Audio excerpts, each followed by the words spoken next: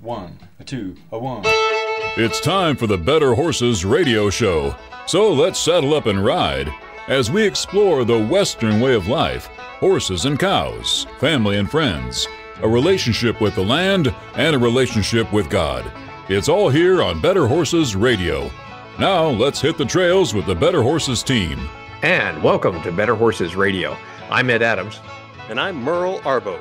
And you know, I'm excited about this show because this is going to be one of those shows where we have across the country from Mississippi all the way to Texas and then to California. Merle, these trainers have different genres, but they all have great things to add to our show.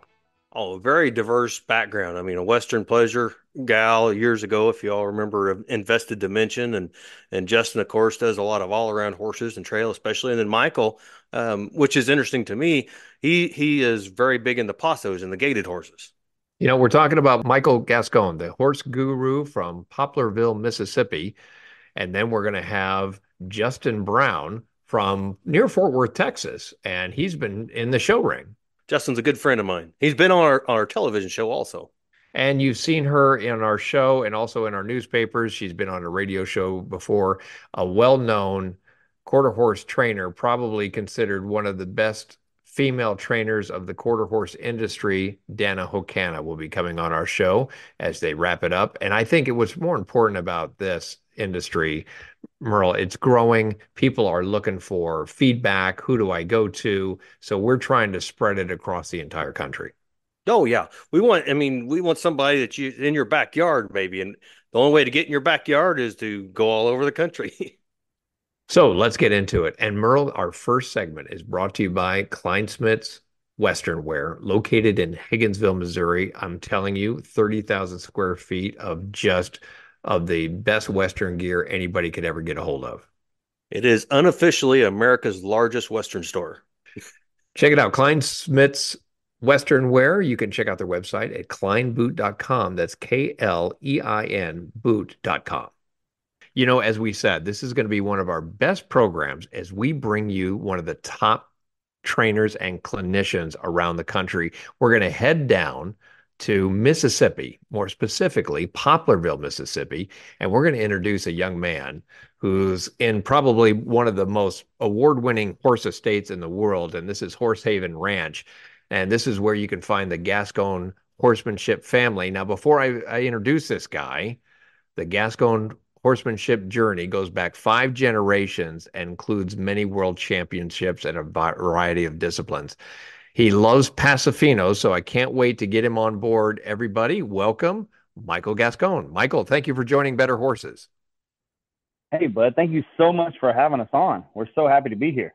Now, I know you're in the middle of a clinic, and I know you're going through lots of training, but one of the tips that I really thought was impressive is that when we're talking about lessons, is that you said one of the biggest horse lessons you've ever learned was you don't have to wear out the horse to get him to do what you want.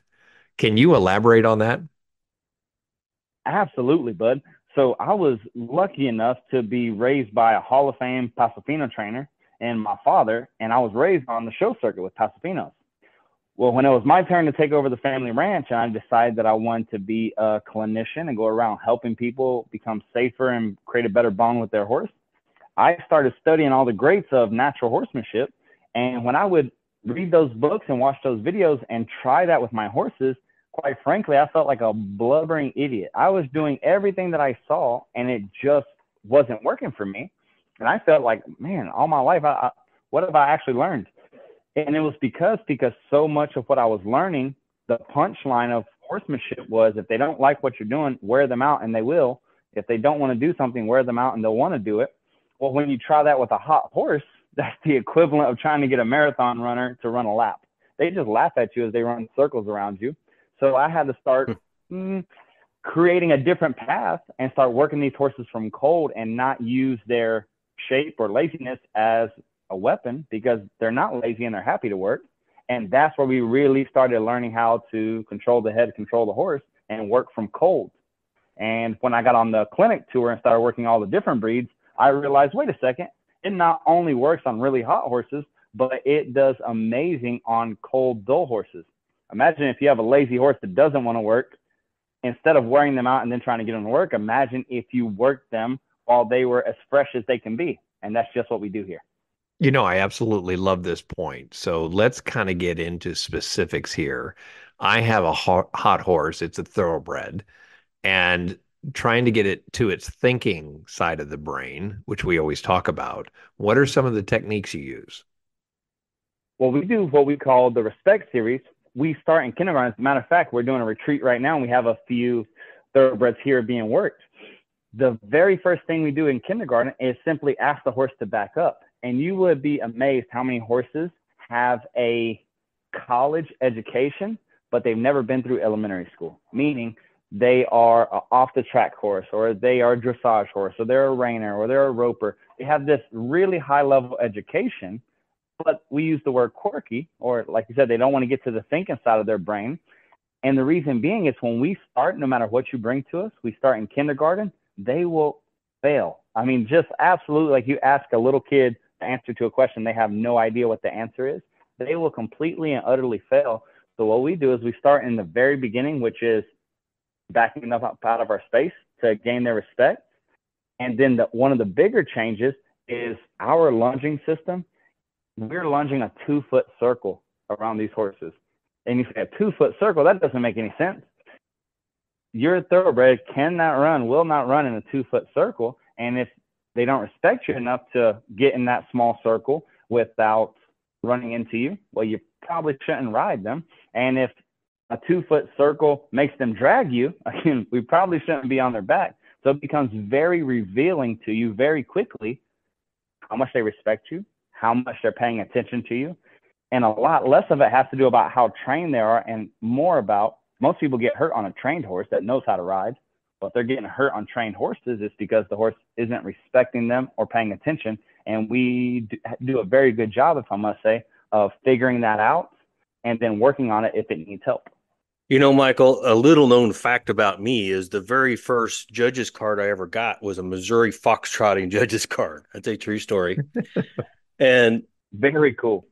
I think what's interesting for me is you don't give gaited horses a pass. I think, and I don't know if you know, but I'm a quarter horse judge now also, but I think in the gaited circles, there's a lot of people that give the gaited horses a pass and say, well, my horse won't do this because he's a Pasofino, or my horse won't do this because it's a walking horse, like backing, for example. And I think that's interesting.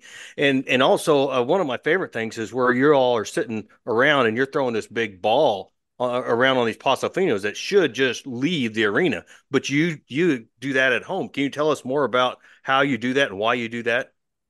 Absolutely. First and foremost, I'm a professional colt starter, and meaning I'm a professional elementary school teacher. And in the beginning, I wanted to practice my colt starting as much as I could. So when I started going to clinics, I started just using my participants and say, hey, can I borrow your horse and go? And what I didn't tell them, I was going through my colt starting program step by step. And I had this crazy epiphany. If I get a very advanced horse that's problematic, instead of trying to fix the lead or work on the advanced thing or the headset or the bridling, if I go back to the fundamentals and fill in the potholes, whatever it's missing, I can get the horse to do anything that I want. So regardless, I use the word colt starting because that's any colts, that's any young horses, and I treat them all like they know nothing. Once I get the basis of my colt starting program done, whether it's a Paso or a Percheron or a pony or a saddlebred it doesn't matter. If you can control the head, you can control the horse. If I have control of their face and their butt, I can rope off of anything. I can shoot off of anything. I can take anything up the mountainside. And the type of horse that's there, for a lot of folks, if they came to my retreat that's going on right now and they saw 20 different breeds of horses right now being worked, in this 1 week, they will all play a soccer game. They will all go to the obstacle course. They will all go on trails. They will all go and chase cows, and we'll do cattle sorting and ranch sorting, and we'll swing ropes off of them. We don't give them any passes for their excuse. We say, hey, you're a horse. We believe you can do this. And it's amazing. If you treat the horse like the horse they can become, they'll become that horse. If you treat that horse like the victim or the horse that it is, that, oh, it's too spooky, it's too hot, it's too gated, well, it'll forever live in that shadow. I love your point where you said Any breed can do anything. When we talk about roping, I naturally look at the gold standard, which is quarter horses, but you'll take a thoroughbred and you'll rope off them with cattle. So you don't fall into that trap where these horses are bred for specific jobs. Absolutely. Now, don't get me wrong. If you want your child to be in the NBA, it would help if you're 6.5, 7 foot tall and your wife is 6.5, 7 foot tall. The chances of them being a high level NBA player, but you can teach anybody basketball. So it's the same way. As a matter of fact, my personal horse is Paso Fino, and my goal when I started roping was to win a roping with a Paso Fino. And I won my first buckle about a year and a half ago after picking up roping very late in life.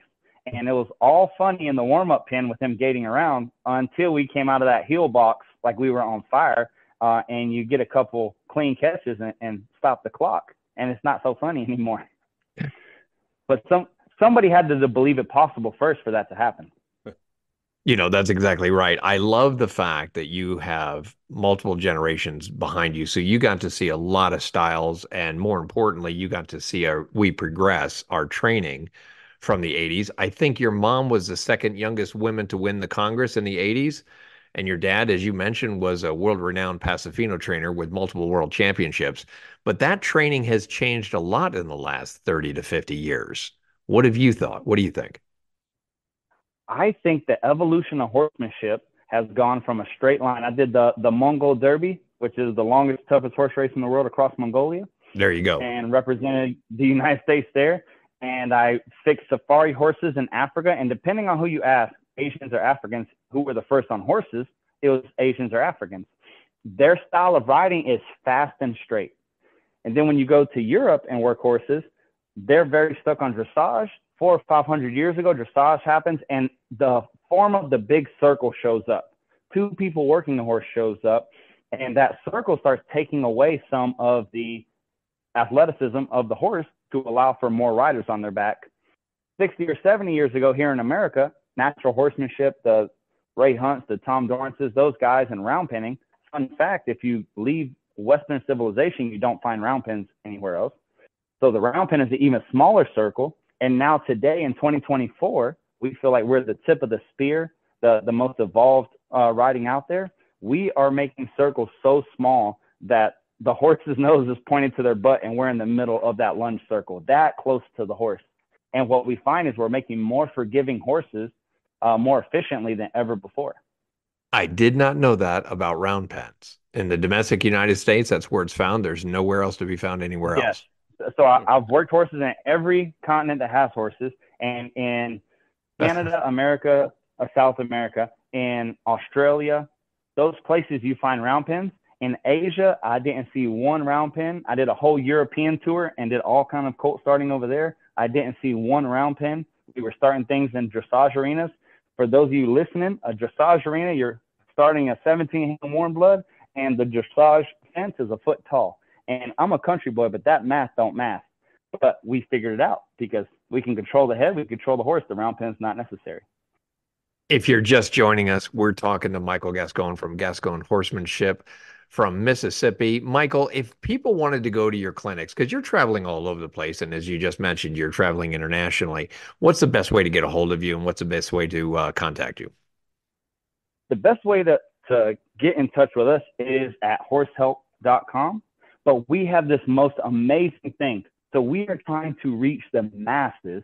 So we are giving away all this information. Right now going on, we have something called the Horse Help Challenge, where we are doing 30 days live of horse training. And we are starting at preschool of our program and every day going through a new grade. And it is free to the public because the stamp that we want to leave on the horse industry, our mission, is that there is a common safety knowledge. So through this Horse Help Challenge, we every day at 7 o'clock in the evening, we are going through this challenge, and we have a couple thousand people on there. We were talking and answering questions last night till like 10 at night, and we are going through a new step. People are challenging. You can win prizes. It's try to get everybody involved in understanding, hey, if that horse runs you over, you shouldn't ride it. If that horse drags you, you shouldn't ride it. But also, this is what you can do to make it safe. And that's at horsehelpchallenge.com. horsehelp.com. You can sign up for free right there, and you can win retreats, you can win saddles, halters, and more importantly, you can create a better, safer bond with your horse. Man, I absolutely love that. Get horsehelp.com. You also mentioned Get Challenge. I'll let you repeat that URL one more time. Okay, it's horsehelpchallenge.com. horsehelpchallenge.com. Michael, I can't tell you how much I appreciate you coming on board. We're looking forward to more videos on the Better Horses TV show. I think it's great what you're doing. You're really grabbing a lot of masses right now, and I appreciate all the traveling you're doing, teaching us exactly what we need to know about horses. Thank you so much for letting me on your platform and having me here. I really respect you guys, and it was awesome to talk to you today. You're talking to Michael Gascon. I'm Ed Adams. And I'm Merle Arbo. We're going to be right back right after these messages.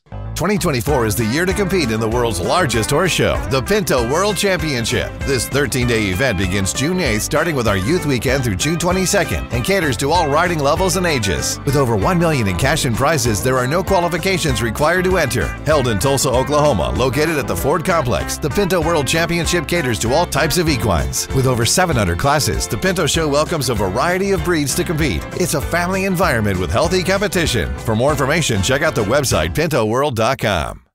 We're here for the hardworking, the resilient. We're for the people who measure their days by what needs to get done, not by hours. Where kids learn responsibility at a young age and generations work side by side. Where work doesn't pause for holidays or bad weather. It just gets harder. Where value and hard work means more than the clothes you wear. We're Kleinschmidt's Western Store, Higginsville, Missouri. Internal parasite control is critical to your horse's health, but isn't always easy. Some worms are as stubborn as they are dangerous. Luckily, there's Panacur Fenbendazole from Merck Animal Health. It works in a powerful and extremely safe way, so it's tough on parasites but gentle on horses, making it a safe choice for foals, weanlings, and even thin or debilitated horses. Consult your veterinarian for assistance in the diagnosis, treatment, and control of parasitism, and ask how Panacur can become part of your deworming strategy. Learn more at MerckAnimalHealthUSA.com. Routine dental examination and treatments are essential for high-quality horse care. To prevent potential problems, a horse's mouth should be examined at least once a year. I'm Dr. Chris Blevins, Equine Field Service Veterinarian at Kansas State University Veterinary Health Center. We can examine the mouth and provide a treatment plan to meet the needs of each client and their horse. Visit us at ksvhc.org, the Veterinary Health Center, to discover, to teach, to heal.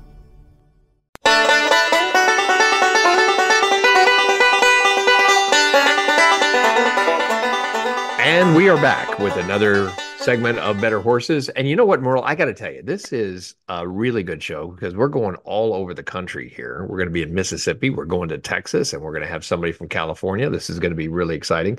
And this segment is brought to you by the Pinto Horse Association of America. And if you're not familiar with the Pinto World Championship show held in Tulsa, Oklahoma, it's going to be at the fairgrounds beginning Saturday on June 8th. And it's going to go all the way to the 22nd. Merle, I know you're going to be there. You've judged this place, and this is over 700 classes, one of the world's largest shows in the United States. It is the world's largest single breed horse show. So that's always fun. There's something for everybody there. Donkeys, minis, gypsy vanners, saddle types, everything. So you're not going to want to miss that show. And if you're looking for an opportunity to go to this show, we're going to give you somebody to talk to, somebody that Merle's worked with quite a bit. And Merle, this guy knows the show ring. Yes, he does. Our next guest needs no introduction, but I'm going to give you one anyway. Justin's been at the Pinto World. In fact, the first time I've met Justin might have been at the Pinto World. And he's been a horse trainer for a long time. He's out of Burleson, Texas right now. Please welcome our next guest, Justin Brown, to the show. Justin, welcome to Better Horses. Yes, thank y'all for having me on. Thanks, Justin. Can you tell us just a little bit about your history and tell us how you got started? You know, I've been doing this for about 30 years professionally, and I grew up with my parents being trainers, you know, locally and what have you, and just grew up from there, showing, you know, local 4-H to open shows, eventually AQHA and then APHA and then all the associations growing up, and just kind of got the bug at an early age and went pro when I was 17 and really have not regretted it ever since. It's been fun traveling to a lot of places, meeting lots of people in the industry and making lots of long-term connections through and through and having fun along the way. Justin, for the guys that are out there, the horse owners that hasn't got into the show ring or hasn't gone to these shows, how can they get that bug that you have? And how can they get to that first step to get to the show? How would you guide them? I would suggest that if they have an interest in, say, in a particular discipline, like a Western pleasure or trail, or even, hunter style events, that the first thing they'd want to do is find a local trainer in their area and take lessons first before you make a purchase on a horse, because it's a big investment no matter which discipline or which avenue you want to go. And then, take guidance from that person of getting maybe a local level horse and not spend a whole lot of money, just to kind of see if they like it, see if the family is into it, the kids are into it, before you go and invest in a lot of money on an upper level horse to show big if your interests aren't going that direction. I always try to sit down and assess any new clients on what are your goals, what is it that you want to do, so that I try to get them to the level or accomplish the direction they want to go in. Because at the end of the day, if the clients aren't having fun, or the people getting into this industry aren't having fun, they're getting discouraged, or you take them to a level show that they're completely, outclassed or knocked out of, they're not going to stay in it very long. And the biggest thing we want to do is encourage people to keep this industry growing from all aspects and make it fun. Justin, I think you bring an interesting perspective. Because, and I don't know if all of our listeners know this, but you have been involved in a very serious horse accident. Can you tell us a little bit about that accident? But then more importantly to our listeners, can you tell them what you did to overcome? Was there any fear starting back up, or how did you overcome those obstacles? Yes, I had a 3-year-old. This is about 2 years ago, January 29th of 2022, that wasn't scared at all riding him. I'd had a little over 30 days of a training on him, and he decided to throw a fit and proceeded to break into bucking with me. And granted, my younger self, probably my 25-year-old version of myself, probably could have hung on, but but by the time by the time I knew that I couldn't ride the 4th or 5th jump, I was looking to the left, because I know if I could swing off to the left, I could hit the ground and pivot off my left foot and be fine. But when I was looking at that, he twists and arches back to the right. So I went off to the right and landed on my back and compression fractured my L1, which I've always been able to hit the ground and just roll over and get up. Except the weirdest thing is I went to roll and my back was like pinned against the dirt. It wouldn't move. Like there was no movement on. I was like, okay, I felt an internal pop and I can't roll over. This is not good. So long story short, I had to be taken out by an ambulance, and everything. And I was laid up where I couldn't ride for about four months, which for me, I'd found out that due to this big old round thing, CT scan of your body and everything, they found where I had actually broken my back 4 other times that I was not aware of. That I probably did when I was 18, 20 years old, but those breaks in my back were up higher, so it didn't, affect me walking or riding. I just felt I was a little stiff those days, kept rolling. But because my stepdad, he was an ex-professional bull rider and bareback rider. He'd won like some big stuff back in the 40s and 50s. So he was kind of like, you get up, boy, you get off that horse, you get back on it, and keep rolling. I was more scared of him than I was the horse I was trying to ride. What did you do to overcome that? I did overcome. Well, luckily I could go out there and sit in a chair, and I had a lady that ironically, maybe this all works out. God works in mysterious ways, that she wanted to learn more about how to become a more effective trainer and further her education. So I was able to educate her on riding all my horses, which, allowed me to be able to keep my entire clientele. Nobody went anywhere, which was a blessing. And that helped me, overcome my business and keep it going. And then when I was eventually able to get into the saddle, I'd get on and start walking one around, and I could feel the tension in my back because I had a brace on and everything. I'd be, okay, that's all I could do. Maybe 5 minutes of walking. And then eventually it got to where I felt like I could jog one a little bit. And then granted, I'd get on the really broke ones, they weren't going to do anything because I couldn't take any jolts of any kind. And I felt like I'd jog a little bit. And then maybe I'd try to lope one off a stride and I'd be like, nope, I can't do no more than that. I feel the pain. But I just had that determination that, I'm just going to keep trying and trying. But, doctors would say, give it an additional amount. I'm like, you don't understand. I got horses getting ready for the world show. But slowly, without causing any setbacks at all, it's just kind of like I just kept testing the waters more and more, after I got to the 4-month point to help me overcome the fear of, and basically, and I never had any fear of, am I going to have a mental repercussion if the next horse, if one horse starts to act kind of funny, am I going to like break the saddle or something, or have any, mental trauma from being bucked off hard. And for me, that was never the case. I've been bucked off plenty of times. My only fear was, is it going to hurt if a horse, jolts me or something, or bends me a certain way, and just one of those deals you just keep building little by little, and eventually I felt it was just basically getting to know your body again, getting to know what your body can take and what your body can't take. Bouncing back from that, we were talking about that. Yeah, there's no. Yeah, I'd say bounce from that, but one of those elongated bounces where a lot of crawling involved, but definitely don't bounce back up like I used to. That's for sure. If you're just joining us, we're talking to Justin Brown from Justin Brown Show Horses. Justin, what about the PTSD that you have when you got back on? You talked about your PT that you had to go through physical therapy, but then you got on that horse the next time. How'd you get through that mentally? Well, ironically, the horse that had bucked me off pretty hard, I didn't proceed to ride that anymore, because a horse that will do that will get that rank, you just can't really trust. So I told the owner to go another avenue, and not that I didn't want anyone to have success on it, but it did make me feel a little better that they had sent that horse to a Brazilian, a guy that does professional bareback riding horses. And that guy said that horse was tough. So, not that I wouldn't not have any luck, but I mean, it sure would have made me feel bad if someone said, oh man, I got on this horse and couldn't get him to do nothing. I don't know what problem you had, but no, he said that horse was, if you laid off of him for a day or for a weekend, he would try to hurt you. Kind of every once in a while you just run into one of those bad apples that are just kind of that way, No, we're glad you came out of that.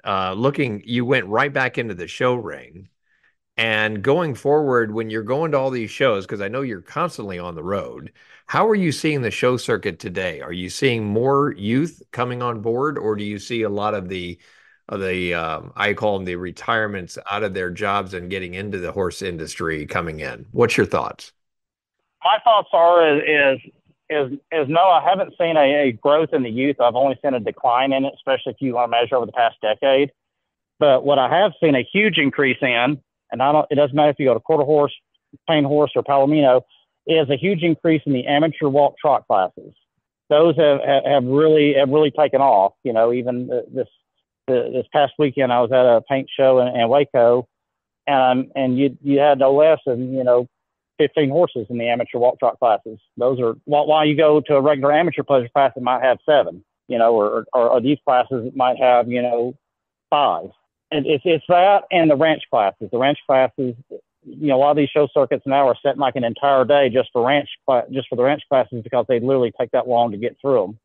So a growth in that. Yeah, a growth in that. So I can say, maybe the youth amateur and the open, and as far as the ranch classes is what's really taken off hugely in all associations. But as far as the performance side of it, it's definitely the amateur walk trot classes, or like you said, people that have retired and can't afford to spend big money for a big horse, for a big time horse, but they can spend less money for a horse that can jog like a 10 all day long. Just may not be the most talented loper. But you know what? That's not their goal. Is their lope is just to have a really great jog and enjoy showing those divisions. Sure. And if you're just joining us, we have been talking to Justin Brown, a professional horse trainer from Burleson, Texas, and a good friend of ours. Justin, I know you're everywhere. You show a lot of different breeds. Can you tell some of our listeners out there, how would they best get a hold of you if they want to talk to you and visit a little more about what you offer? Probably the easiest way to look me up or something is I have a Facebook page, under Justin Brown that they could look up, or Justin Brown Show Horses. where they can see shows and information and phone numbers and stuff, or what have you.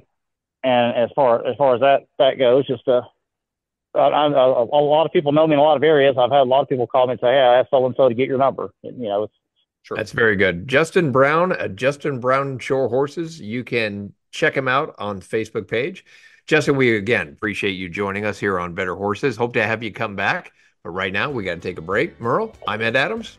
And I'm Merle Arbo. And we'll be right back from a word from our sponsors.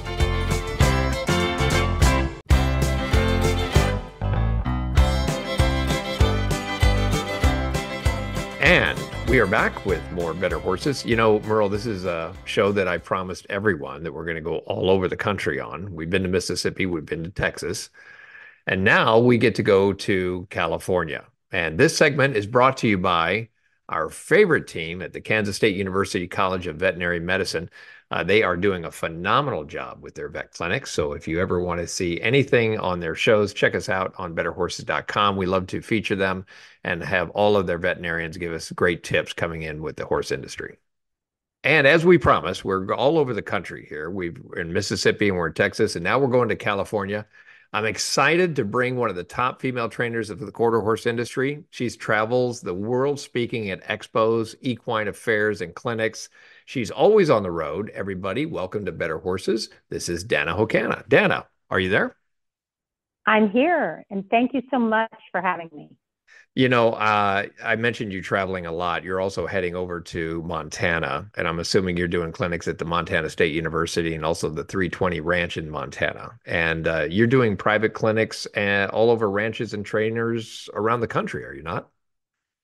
I really am. And I'm just speaking at 320 Ranch, and we have a full group of people coming from the Dakotas, from all over Montana, bringing horses, and really a good group of hungry, eager people.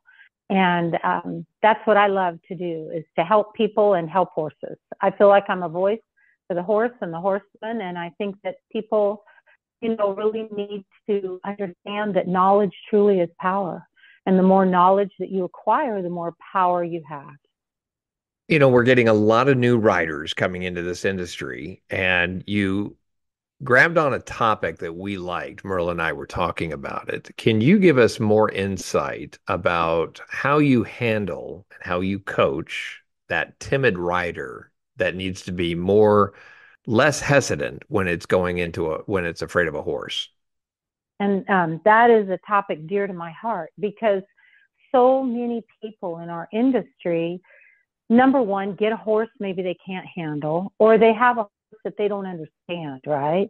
And that's where that learning and knowledge and seeking information and help comes in. But then they don't understand that they are a working, movable body part of many and tendons, ligaments, and functions, and so is their horse, right? So we have to somehow, as leaders or teachers, unite our rider with our big, powerful horse. How's that done? And it's done with control and humane control of the horse, but the rider also understanding their part and how to play their part. And I think that it's fun to see riders who don't know a lot, don't understand how much their signals really matter to the horse, and to teach them how to gain that confidence and that power with their horse. And that builds confidence. And so that's really dear to my heart, this subject. And that's why I've done videos. I have a video club. I have videos just on steps to a more responsive horse, making sure their energy is in the right place for you to get on, for them to even be able to hear your signals. So many timid riders try to ride a horse that's maybe not ready to process what they're teaching them. And then they get in trouble, and they don't understand. It's not that you couldn't ride. It's not that it was a horse, but maybe it's just that horse needed time to, get rid of that excess energy. So there's just so much we can do to help timid riders. Everything from understanding how the horse works to understanding how your body works, bits and bridles, your hands, your direction of pull, your body, your seat, controlling their energy levels and helping them be ready to ride. It's just a really big, vast area that we can help people become confident. And it's so joyful to see people become that confident rider. And you bring up a really good point. Timid riders, I think a lot of times they're worried about hurting their horses, like not wanting to reprimand them too severely. How do you address that with the timid rider to explain to them that, hey, this is really not hurting, it's correcting their behavior? Yeah, and that's a super good point, Ed, because so many timid riders always feel like it's their fault, right? And I had a girl that has a horse in training with me who lives up in Montana that was down for the last week, and she left a couple days ago. And she had been with a trainer, and this is a negative, but it's a common thing. The trainer continually told her everything that her old horse was doing was her fault. And it wasn't always her fault. Sometimes it was the horse's fault. And sometimes timid riders immediately think it's my fault, or I'm messing up the horse, or like you just said, I may hurt the horse. And that's where I go back to what I said, knowledge is power, and understanding how bits and bridles work gives you the confidence to say, this is a normal bit. This is a good bit. I'm not hurting this horse. And understanding their own leg cues and realizing that this is a 1,000-pound animal, right? Or 800, 1,200 pounds, whatever your horse is. And you weigh in the hundreds, 100, 200 pounds. And you've got to somehow be able to conquer and have that horse respond to you. Now, horses don't feel things the same way people do. And that's another important thing I teach timid riders. Sometimes us humans, and me included, try to project how we feel about how something feels to us, like our horse feels that way. But horses are a totally different system and being. They are a flight or fight animal. They don't process things like we do. They don't feel things like we do. They don't even think like we do, right? So we can't assume that we're hurting their feelings or we're doing this or that, just like it might us. And there, again, I say, instruction and help and seeking knowledge can really help a timid rider. But the most important tips that I give a timid rider, and Ed, I hope this is okay. Once you get me talking, I love to teach. This is perfect. Go ahead. Okay. One of the most important tips I teach a timid rider is to control their own breathing. Because when you breathe and take full deep breaths through your diaphragm, you actually are you're actually stimulating the vagal or vagus nerve in your body, right? That nerve, when it's stimulated, releases endorphins, it releases hormones that help you relax. Your horse is enormously in tune to your breathing on their back and even on the ground. And when you take short, shallow breaths and you partially hyperventilate, or you take short, shallow breaths, another thing that happens is you arch your back and lean forward, and you don't take full deep breaths. So if you're on their back, your sacrum or tailbone or bottom end comes up off their back lightly, and you lean forward. You're sending a signal to that horse that something's wrong. And maybe nothing's wrong, but maybe you're scaring the horse, nothing more than by changing your breathing, your seat, your rhythm. When you put your hand over your belt buckle or over your belly and you take a deep breath, and you can know you're breathing correctly by if you push out your hand and you take a deep, full breath, your sacrum and your seat actually comes down on the horse. Your own sensory perception increases to where you feel their rhythm, you feel their next move so much faster and so much better. And you relax the horse, because the horse also has a lot of hormones and endorphins and relaxing chemicals that they release when you are doing things correctly. So that's a magic tip, and there's many others. Well, you bring up a good point. Fear, and you freeze, you bring up the wrong signals, you're a mess, whether you're just riding or you're in the show ring. I think as trainers, at what point do we tell these riders you need to reduce your horse or get another horse? And I think that's the trick. What do you find? How do you address that with a rider? First of all, try to make the rider know it's not like wrong. It's not like you failed. It's not that you're not good enough. It's not like even your horse necessarily failed. It might be that you and your horse aren't that match, right? And that it's a positive thing, not a negative. And when I've had riders that feel responsible for the rest of that horse's life, like, well, where will I sell it, or what will I do? And I try to say again, I, as a breeder, raise colts that I try so hard to control their future. And you can't always do that. Yeah, you can do your due diligence to sell that horse to a good match or a good fit. But ultimately, this is your life that you're on this earth to live. And you need to protect yourself and also protect your joy, because horses are supposed to be a joy to us. So I start out by making sure they know it's not their fault. They didn't fail. And sometimes people can have old issues, post-traumatic stress disorder, problems due to how they were treated in the past. So can horses. And I have more horses that I'm undoing behavior patterns that have started. Like, for example, a horse is stimulated to be afraid when they react a certain way. So they almost go to that and react naughty because they're so afraid of the punishment, right? And so I have to redo that behavior pattern that is ingrained into that horse, and people also. So I start with timid people, trying to teach a horse, and I try to help them have a good match. Then I teach them about breathing. I teach them to count the rhythm with the horse, so that helps them hook up or unite with that horse, the trot, you beat gait. Let's just find the rhythm. Let's just find and connect you two. And let's breathe. Let's relax. Let's understand to unlock our pelvis rather than using our upper body to pump or ride. Let's unlock pelvis. I teach people where to sit on their horse. And I teach them that it's hard when you're emotionally involved and you love an animal, but it's really important to love that animal, but stay objective. And also take care of yourself and your own future too. And that's how I handle that. I love it when you go into the mechanics of riding and how important they are. And yes, all the horses have different personalities. We're talking to Dana Hokana Quarter Horses. And Dana, if people wanted to get to know more about you or talk about your training videos, what's the best website to go to? My website is www.hokana.com. And also teamhokana.com, www.teamhokana.com.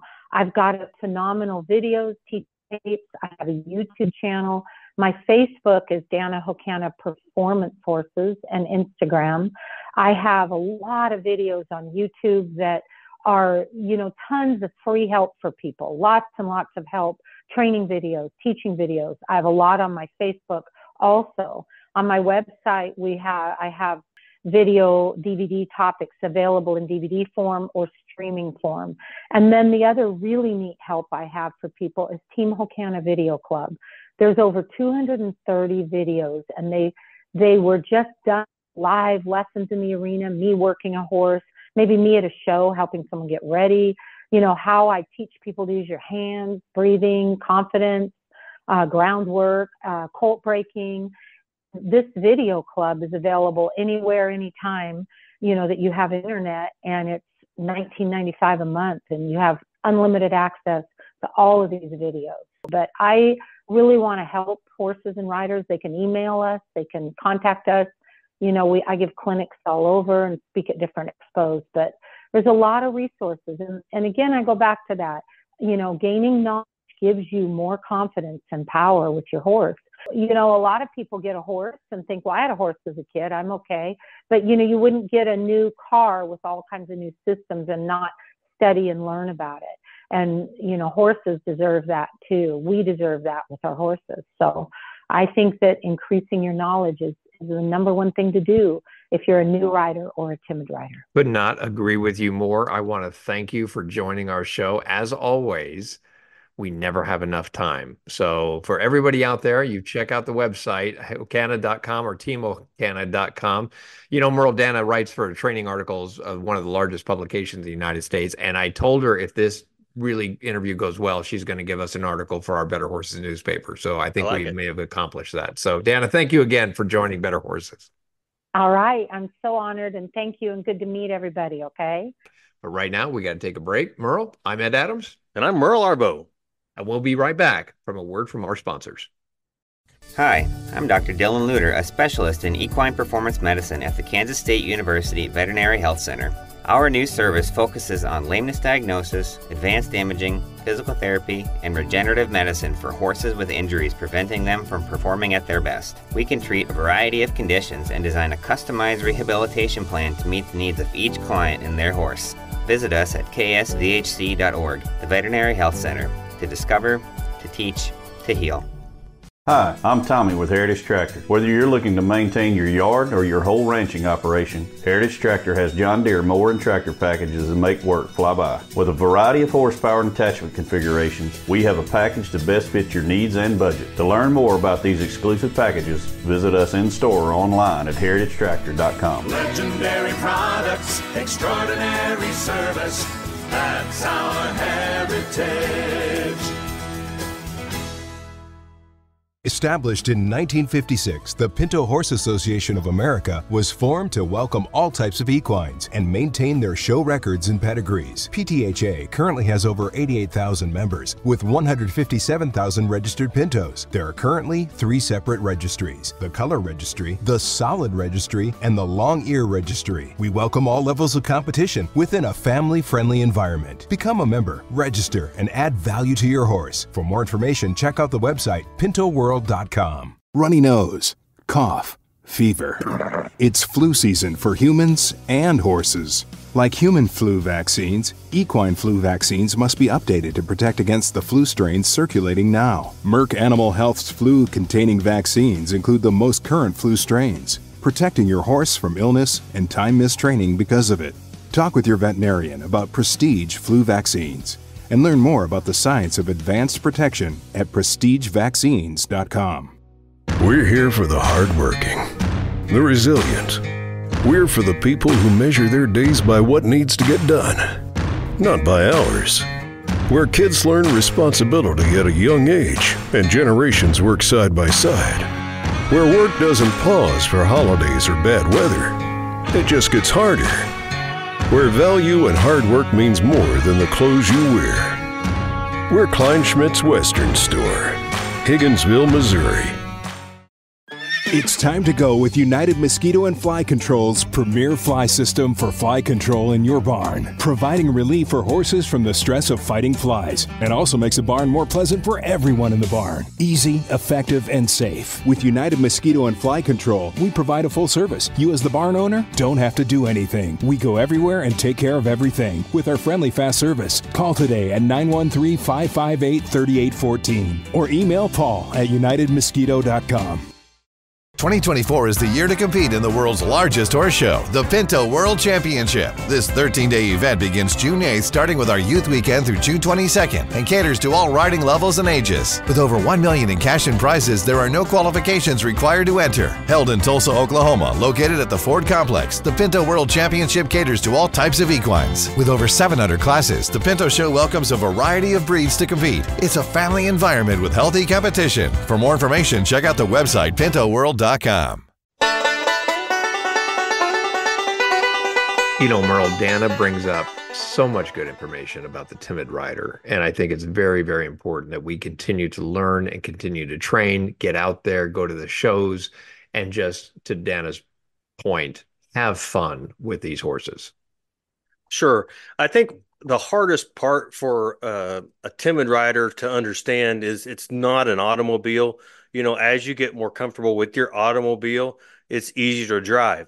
But the car is not learning from your mistakes, and that horse is. And I think a lot of people, once they start realizing that that horse is learning from, not necessarily learning good things, but learning from me, and I'm training it, whether it's something good or something bad. Yeah, it's a very good point.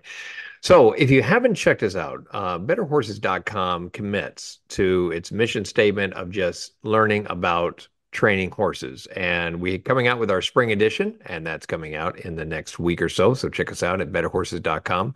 We have a newspaper and a TV show and on RFD and the Cowboy Channel. And as always, our radio show and our podcast. And don't forget, you might have seen me on Equus TV with Justin Brown. And you did a rather good job. That's Equus TV streaming network. We really appreciate them picking us up. So as always, we want to give special thanks to our team behind the scenes, radio producer Brianna Johnson and our TV producer Kelly Creech, and all of our sponsors that we have backing us up. But as always, we want you to be all good buckaroos and buckarettes. Mind your mom and dads. Be brave, but don't take any chances out there. And until next time, I'm Ed Adams. And I'm Merle Arbo. Happy trails, and always ride for the brand.